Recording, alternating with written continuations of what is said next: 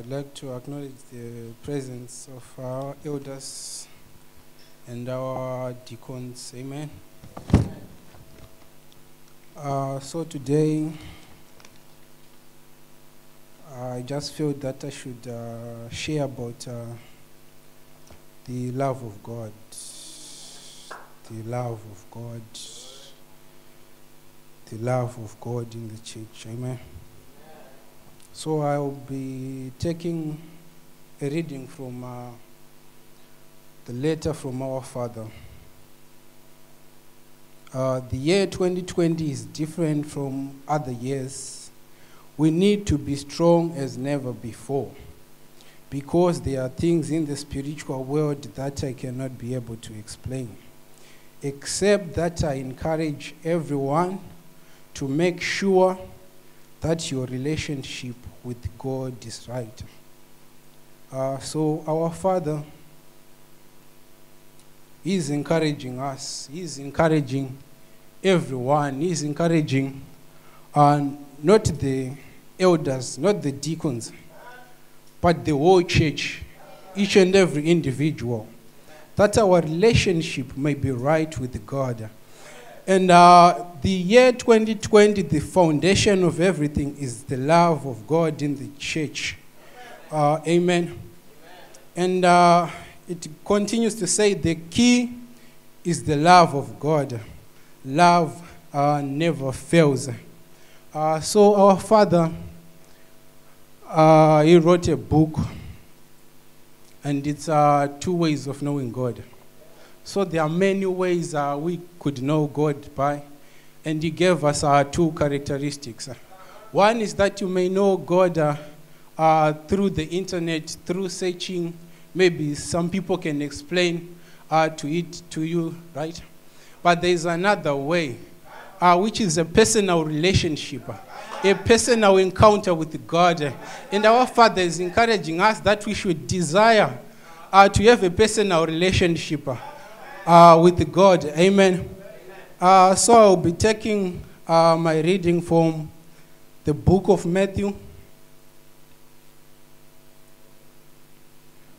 Matthew chapter 7.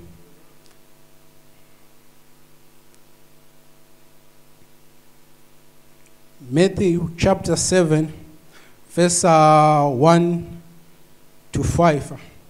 So this verse now tells us about different types of people in the world. That there are people that judge others.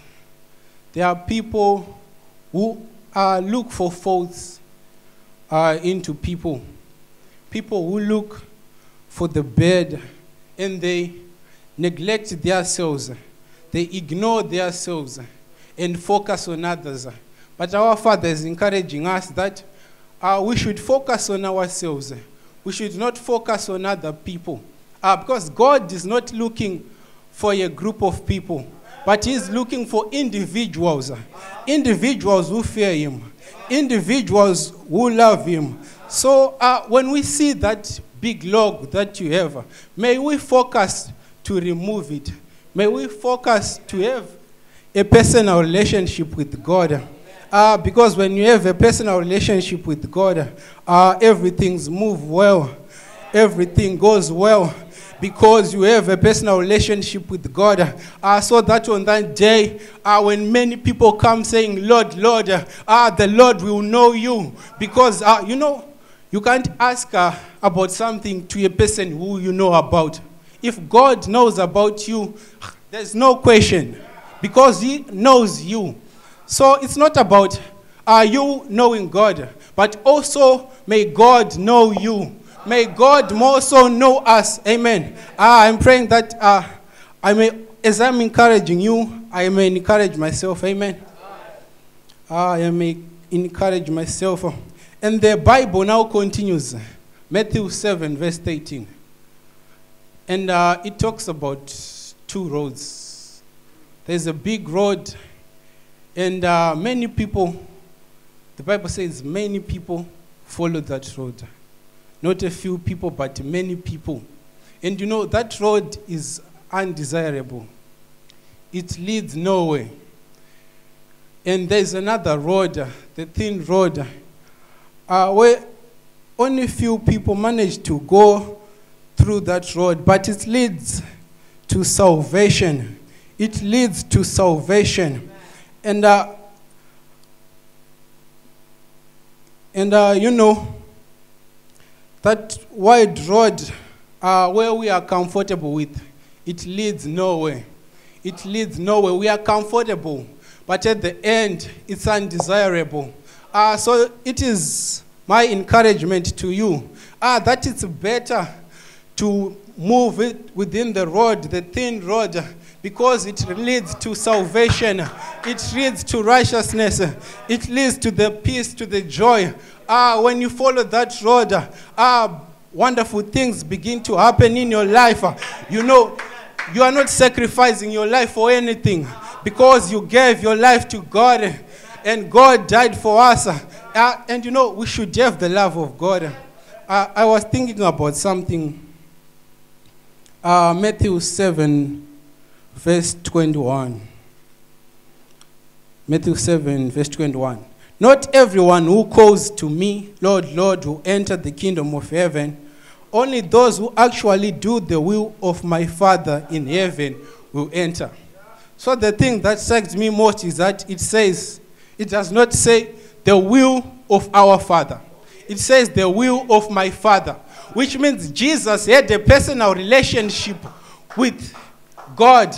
He and God, they were certain that they were the same. They were one. He had a personal relationship with God. So I'm encouraging each and every one of us. May we desire to have a personal relationship with God.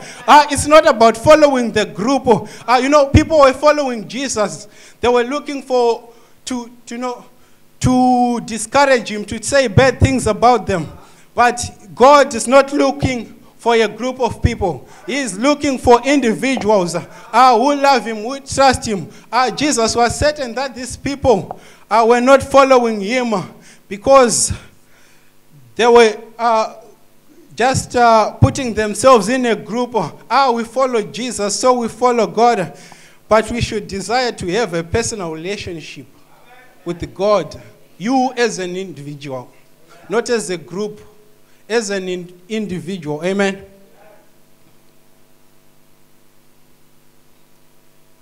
And these things Jesus, you know, was talking to his disciples.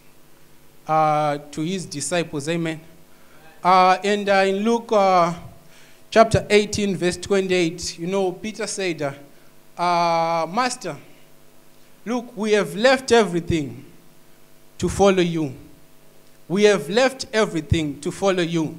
So you should leave some things. There are some things you need to leave.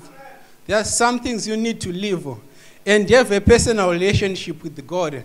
And you have to continue to have a personal relationship with God. You have to leave some things behind. These people, you know, Matthew, he just left everything. The money, he was a tax collector. And he just left all these things. Because they are not desirable. The things of this world are not desirable. But if you follow God, everything shall be well with you. Amen. You know, I just want to encourage us on the love of God. We should have the love of God in the church. Let us not judge one another. Let us not be quick to say that this one is not a Christian. But let us focus on ourselves, on our personal relationship, other than saying bad about someone. But let us focus and build on a relationship and help that person. You know, we rise by helping one another. You know, God is love. Our Father says the key is the love of God. Love never fails. So if God is love, and it says love never fails, it means God never fails. Amen. God never fails. If we follow God, if we desire to be with God, you know, love is an active word. Love is active. Love is active. John 3, verse 16. For God so loved the world, that he gave his only begotten Son. For God so loved the world, he loved, and he gave his only begotten Son, That is action. That is action. You show love by action. Those are the words that I have. Thank you.